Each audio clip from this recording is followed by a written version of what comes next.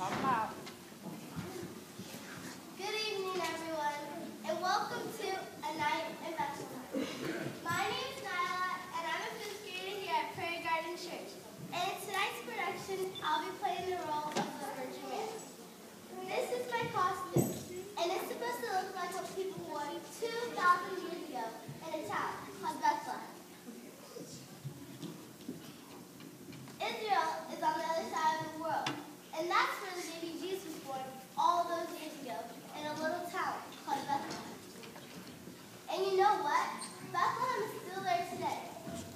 Oh, it looks different there now, of course.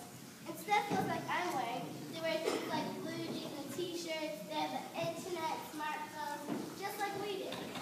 But tonight, we're going to recreate Bethlehem, just like it might have been here on a special night a long time ago. The night when Jesus, the Son of God, was born to a virgin, to Mary, to me.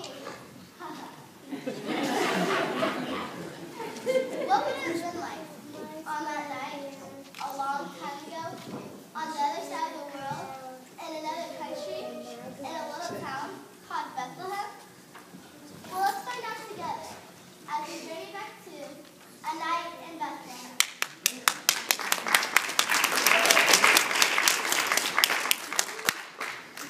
About 2,000 years ago, I was a young girl in Israel, and I was engaged to be married to a wonderful man who came from our hometown in Nazareth.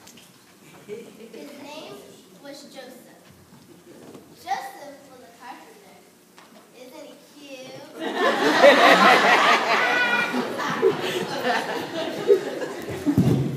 One day, before Joseph and I were married, an angel of the Lord appeared to me and said, "Greetings, you are highly favored. The Lord is with you." Well, I had no idea what he was talking about, and I was pretty terrified by seeing this angel. But then he said, "Do not be afraid, Mary. You have found favor with God." I wasn't afraid anymore after he said this. Somehow, I didn't feel afraid anymore.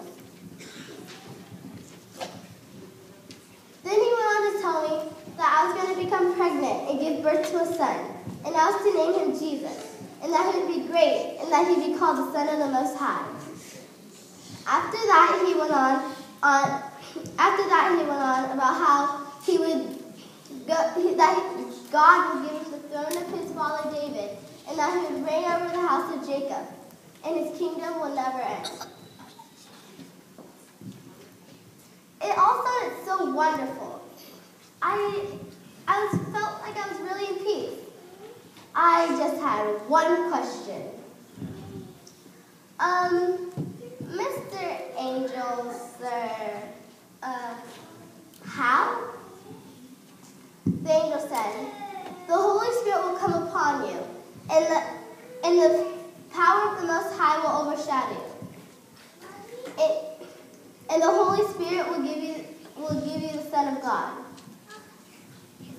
Well, that didn't seem too bad. Matter of fact, that sounded pretty wonderful. So later the angel left, but I never forgot him. I will always remember what the angel had said to me.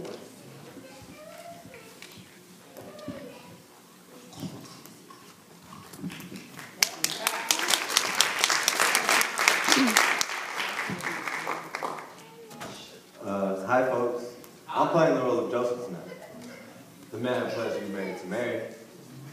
You may ask yourself, dude, what were you thinking? First you engaged to this beautiful young woman, and now she's about to be pregnant before the day of your wedding?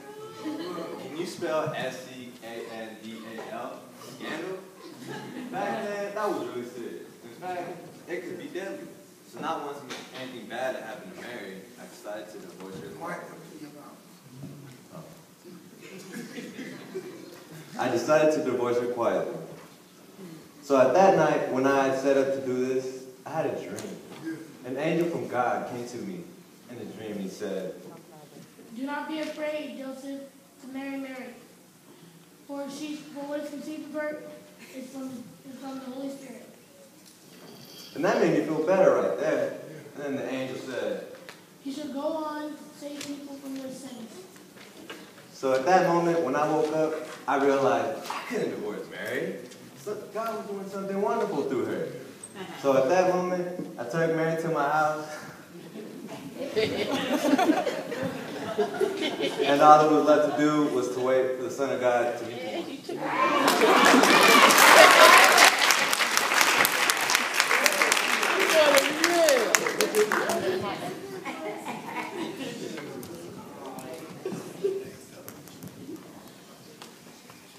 Good evening, everyone. My name is Jacob.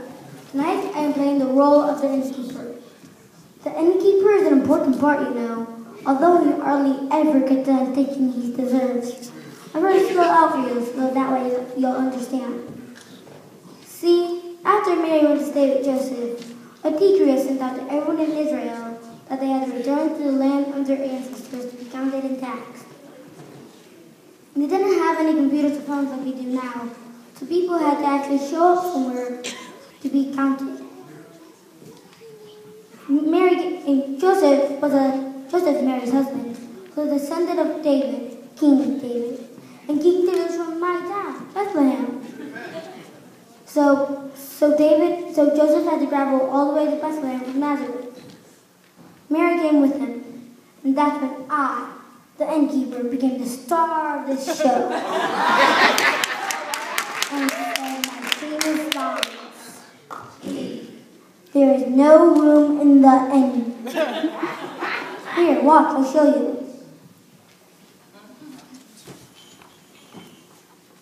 Excuse me, sir. Name. I'm Joseph, and this is Mary.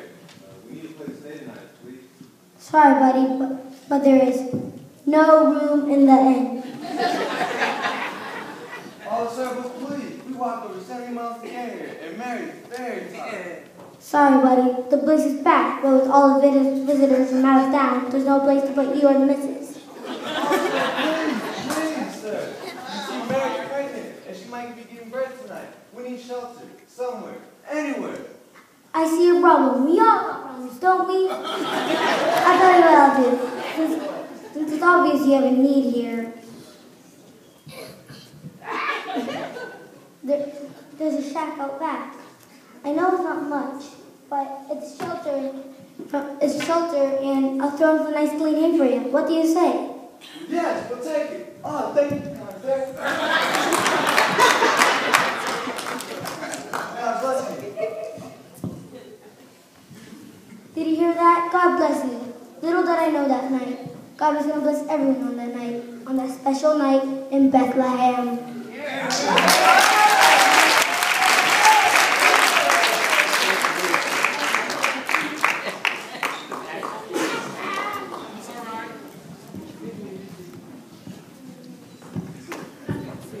Hi there, we play shepherds in Bethlehem. While Mary and Joseph were in the stable that night, the baby Jesus, the Son of God, was born, and Mary wrapped him in cloths and laid him in the manger. That means a wooden box of whole hay. But don't look at us, we didn't know anything about it. See, we were watching our flock of sheep that night, and all of a sudden, an angel from God appeared to us, and we were terrified. But the angel said, Don't be afraid. Don't be afraid. I bring you good news of great joy. Yeah, good news of great joy. Today in the town of David, a Savior has been born to you. He is the Christ. That's Bethlehem. And let this be a sign to you. You will find a baby wrapped in cloth lying in a manger. Dude, is that cool or what? And all of a sudden, Glory to God in highest, and on earth peace to men on whom his favor rests. Then the angels left us, and then we said, Dude, we gotta go see this! Or as it says in the Bible, let's go to Bethlehem and see this thing that happened that the Lord has told us. And so we went, and we found the stable, and the baby, and the manger, just like God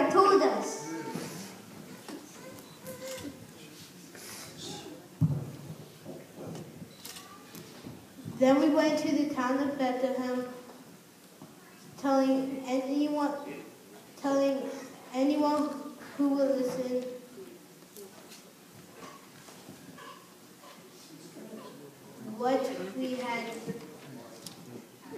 what had happened. And then we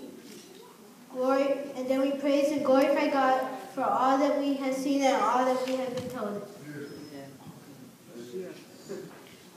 What a night in Bethlehem!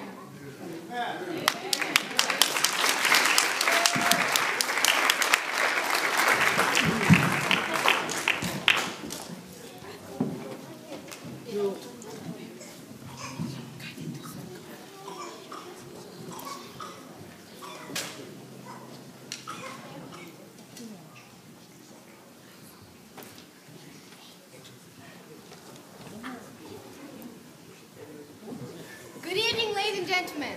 This evening we're portraying the two wise men of biblical fame. Kings you may call us, although the Bible may not. And there was no clear indication that there are three of us. There may be more or less for that matter. But there are clearly three gifts, and so our tradition has indicated that there are three of us. Quite thank you. And although we may have traveled alone, it is quite likely that there are others in our entourage. Servants, cooks, camel bearers, just to name a few possible others. The scriptures are not specific regarding the number.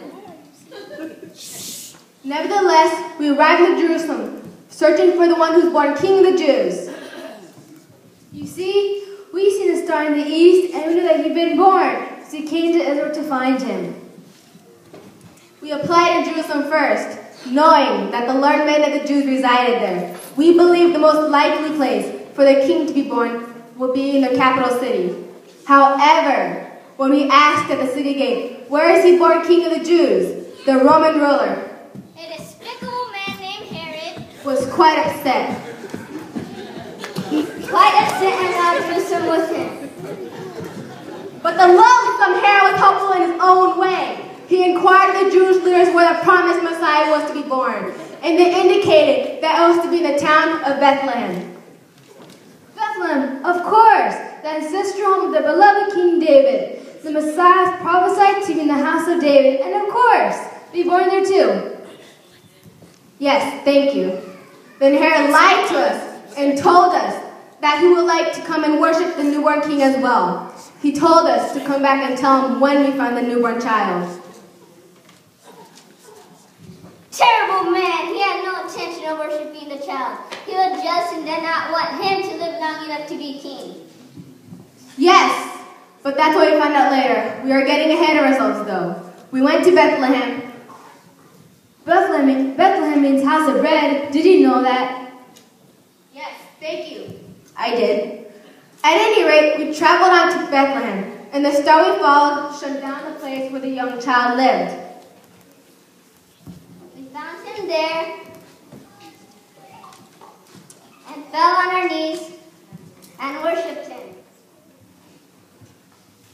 We brought gifts. 3 gifts, remember? Gold, Frankincense, And myrrh. The gifts, I believe, are now represented by our traditional Christmas gifts. Christmas gifts, very nice, thank you. And after we had delivered our gifts, we went back to our own homes, but we did not go back to Jerusalem. No, not back his way. We were warned in a dream not to go back to Herod. Instead, we went away in peace, having found the true King of Kings on a night in Bethlehem. What a night in Bethlehem!